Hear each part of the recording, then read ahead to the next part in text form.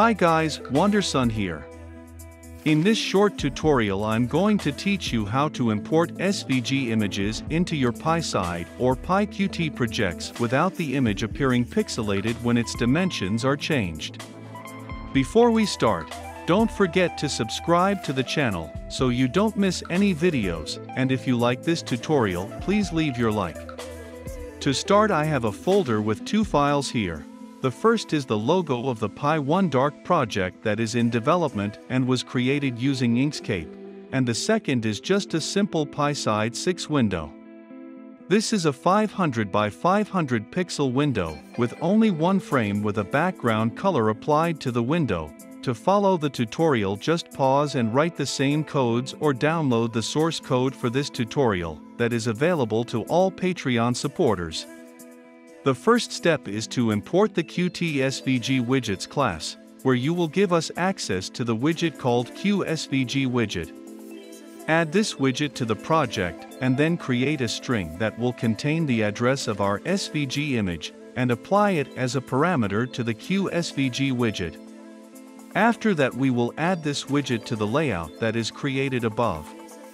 Layouts is a way to add widgets to our application responsively, where they will adapt to the size of the window. See that the widget is displayed inside our window and has its size adjusted to the application screen, without any deformation occurring in the image. This is because it is rendering a vector image at runtime. Our image is 300 by 70 pixels in size, and to display it in its real size we can center this widget according to our layout. See that the image is displayed in its actual size, however it can still be deformed if the window is resized in any direction. We can set the size we want in our image so that there is no deformation. To get the size of the SVG, the QSVG widget does not provide us with the actual size of our image dynamically. For that we will import another module called QtSVG, which contains the QSVG render class, which is not a widget, however will give us the actual dimensions of the file using the default size method.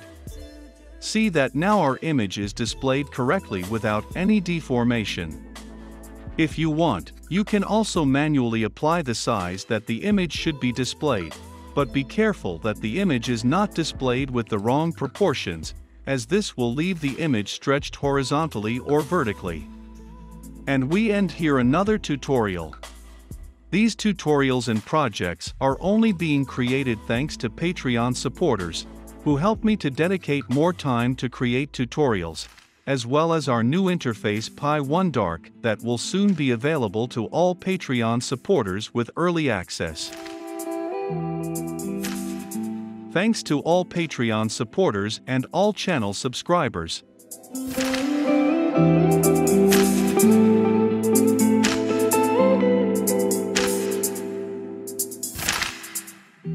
See you in the next video.